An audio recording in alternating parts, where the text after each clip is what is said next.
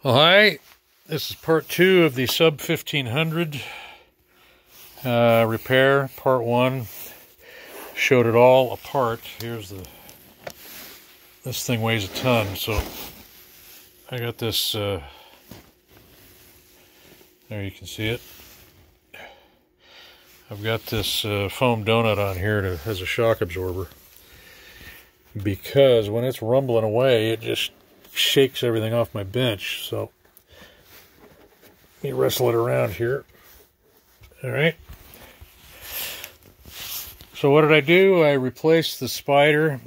This is the spider that tore away from the voice coil former, because there was a bunch of these that were purchased from Parts Express, and it was a really good buy, but it was kind of a closeout deal.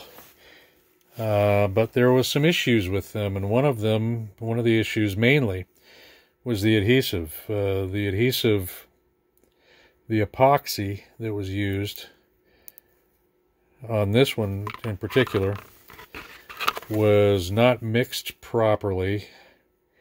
I think that's what happened anyway, because the epoxy did not impregnate into the weave of the cloth surround. And it became brittle and it cracked. Then it slid away from the voice coil former on a gentleman who was using it,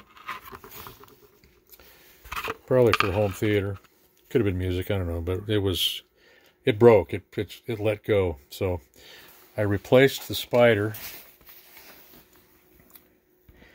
used 2 different adhesives. One is the black rubber-based glue, kind of like the CP Moyen that the factory uses. I used that on the outside of the spider and cone joint to prevent any ticking noises. And then I used elastomer modified cyanoacrylate on the spider to voice coil joint. And this is a black elastomer rubber toughened cyanoacrylate for the dome. The dome came off nice and clean. And so you say, well, don't tell me, show me. So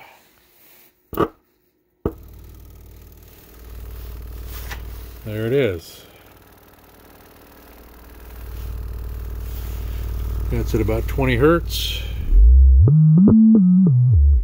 That clicking is my sweep generator is kind of dirty. But if we click over to current draw and we go to the target tuning, it'll be the minimum current draw. So you can see as I go up, that's about 40 hertz right there. Current draw goes up. We look around for the minimum current draw, which is the impedance peak. So we go beyond it, sneak back up here, 36, 37, back down, 38, 39, 40. Got to do it slow.